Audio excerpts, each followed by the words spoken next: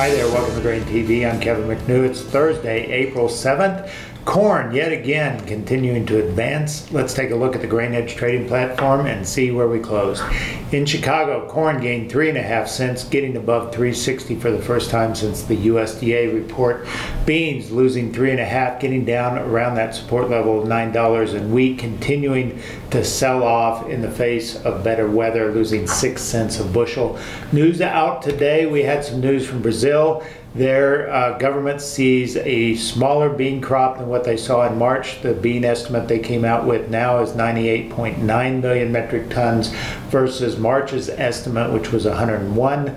That's still 98.9 is still within range of the 100 metric ton figure that USDA has been working with for quite some time. On the corn side of the equation, they did see a much higher corn estimate coming in at 84.6 versus last month at 83.5. Other news out, we got a flash sale announcement from USDA. They said that US sold 145,000 metric tons of corn to Japan for old crop delivery. And also Egypt was back in the market buying wheat, and not surprisingly, French was the lowest price participant in that deal, coming in at $192 a metric ton. Keep in mind that the U.S. price is around $30 a metric ton more expensive than French wheat, and so we continue to sort of see those kind of deals go to our competitors as we are in a rather uncompetitive situation. Speaking of export sales, Thursday brought export sales numbers from USDA, and we had somewhat of a mixed bag. Corn doing fairly well this week at 945,000 metric tons for old crop, and also a reasonably good number for new crop, 175,000. Beans was much higher than expected for old crop, coming in at 420,000 metric tons, but a very disappointing only 1.5 thousand metric tons sold in new crop delivery. And wheat had net cancellations this week that allowed us to reduce our total commitments for the year.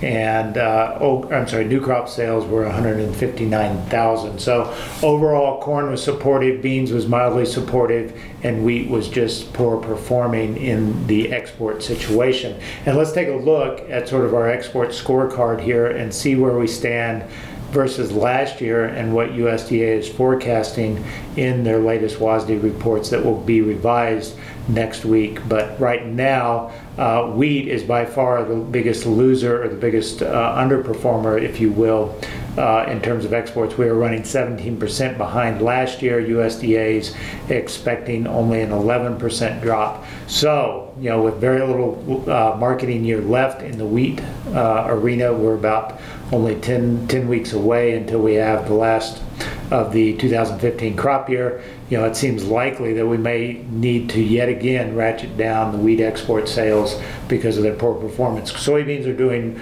right where we would expect based on USDA's projection of an 8% drop, in corn has been improving of late, but still has some catching up to do at 14% below last year versus USDA looking at 11% drop. Let's switch gears and talk about maize soybeans. We've been seeing soybeans drift down ever since we started the week around 920. That upside momentum that we've been carrying for much of March seems to be running out of steam, and we're getting down around that 20-day moving average, which happens to be at a nice round number around $9 a bushel. If you've been following our technical alerts that we put out every morning at Grain Hedge, you know we've been calling for soybeans to go lower. This morning when the market was trading around 906, we put out an alert suggesting it would move to $9. We didn't get there today, but we did close down around the low of the day around 903. If we look at today's trade action, it was pretty much a continuation of this downward trend that we started back on Sunday. Today's opening around 8:30 Central Time, you can see we spiked up a little bit to try and test those highs. That upside resistance right now stands around 909, 910. We've been up there on several different occasions over the last few trade sessions, but unable to clear it. And as a result, we've been drifting down. Today, we settled down around that 903 mark, which has been somewhat supportive but the long-term support here still stands around $9. I wouldn't be surprised to see us make a run at that before the weekend is upon us. If you are interested in getting our grain hedge technical alerts every morning, come to our website grainhedge.com and sign up for our free demo. We send those to our trading clients to help them make trade decisions throughout the day and find it a very valuable tool for making those entry and exit points. That's all we got for today. Join us tomorrow for the weekly wrap-up. Silver right now is at historically low levels. Starting with the financial crisis of '08, silver prices made an epic run from $10 an ounce to $50 an ounce in just 3 years. Silver looks poised to make another run higher. Here's why. Today's headlines show wide-scale economic risk, central banks using negative interest rates to stimulate economic growth, and the continued explosion of government debt around the world. All these factors are creating a flight to safety in physical metals. On the fundamental side, high mining costs limits new silver supplies, while demand for silver continues to expand through rapid use in cell phones, plasma TVs, and batteries.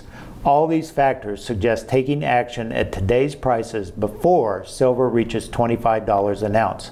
Our precious metals desk at Grain Hedge can educate you about investing in physical metals. Their goal is to put the most amount of silver and gold in your hands at the least cost.